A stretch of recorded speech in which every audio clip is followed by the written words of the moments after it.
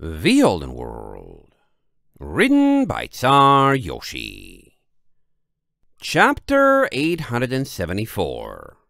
Ship on the Horizon. The first one to notice the university ship was the brute beast. It had been loafing around, ignoring the guards, and content to let the guards ignore it. But several hours before noon, it grew edgier and more restless, never dipping its head below the water, and looking jumpy and annoyed. That, in turn, put the guards on edge, who had debated endlessly whether to kill it and be safe, or spare it in case it became a necessary contingency. Valet suspected at least some of the guards who wanted to keep it were the ones who had been on the bridge with the Soundstone, but their motives were much less interesting now that she could see what the beast had heard. A trail of disturbed water rippled along the sea like a wake with no boat, moving faster than she could fly, and covering a large, dark shadow beneath the waves. It slowed quickly as it approached, reaching them from the horizon fast enough that she had to yell at a guard to find her friends rather than look away to fetch them herself. The waters were cleaved by a metal fin, and as the thing drew to a stop, it surfaced. A huge horizontal obelisk broke the waves, water pouring off its metal sides, more than half the length of the immortal dream from tip to tail. Looking more than half the length of the immortal dream from tip to tail, devices and sensors built into the monolith softly flickered, and one of the equestrians wiped his brow appreciatively. Now that is a research sub. What? Valet was only half paying attention.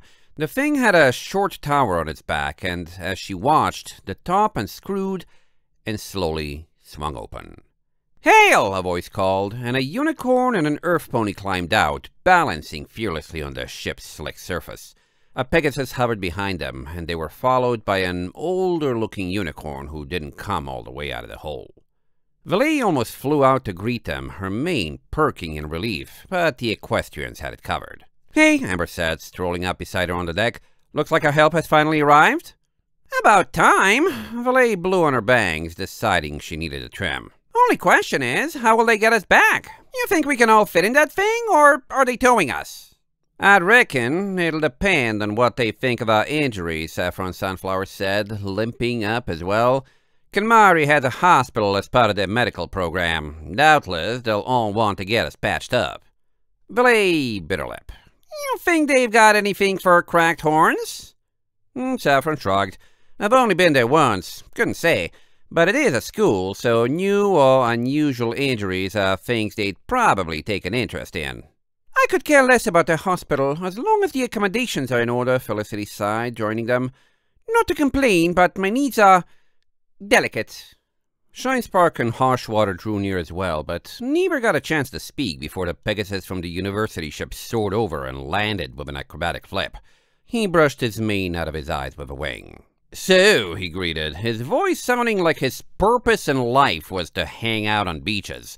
Given his cutie mark, that might not have been far from the truth. "I hear you all are refugees from the far, far north." Everyone slowly nodded. "You've got the castaway look going on." He pointed his wings and feather guns and winked. "Except this is real, and your ship isn't just trash to look like a set piece in a movie."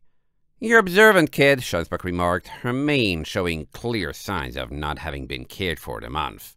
Yeah." The Pegasus rubbed his sand-speckled mane and blushed. "Anyway, on behalf of Professor Seastar, since she doesn't feel like making the jump, welcome to Equestria?"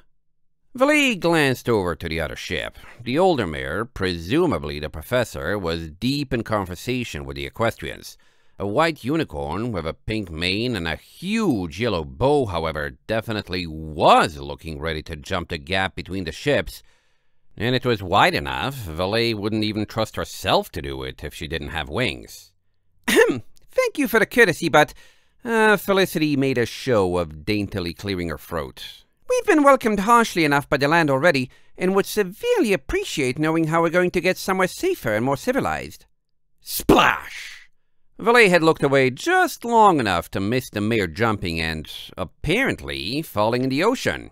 Whoa! Hold up one! Before she could even lift a hoof to get over the intact section of railing and attempt a rescue, there was a ripple of bubbles, and the unicorn flung herself out of the water like a dolphin, grabbing the ship and using the damaged areas on the hull to haul herself upwards with the speed of a professional athlete. The drenched mare reached a railing and tossed herself over, sending a spray of droplets everywhere before looking at the assembled ponies with a breathless stare. "I am so sorry," she panted, not even bothering to shake herself off.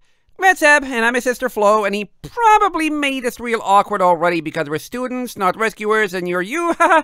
So how would we know how to deal with a refugee situation right now? And Eb, stop freaking out!" She grabbed a startled Pegasus and shook him. "But I didn't do anything," Eb complained, struggling. Flo dropped him and turned back to the group with an incredibly forced professional smile that utterly failed to contain a mix of shyness, awe, curiosity, and embarrassed glee. "Please forget about that, please. We'll be here to help you get rescued or anything else you need, right?" "Bananas, girl," Volley said, her attention having completely skipped Flo's outburst. "You can really climb a boat." Eb winced. "I don't think we have any bananas. This was a research trip, and we only brought grub for 3 nights. Volley's brain skipped another notch. "We're trying to reach your school," Scheinsbach said, taking over for her. "You've had contact with the guards. How are you planning on getting us there, along with our ship?" Both students glanced at each other, Eb with a furrowed brow and Flo with a slack jaw. "We, might need to ask the professor on that one," Eb admitted years back. "That Griffin ship we ran into didn't give us a whole lot of time to talk, and we guessed at a lot while planning." "Works for me," Volley shrugged, finally catching up. "Take your time. Now that we're finally getting somewhere, I think we can be a little more patient." End of chapter 874.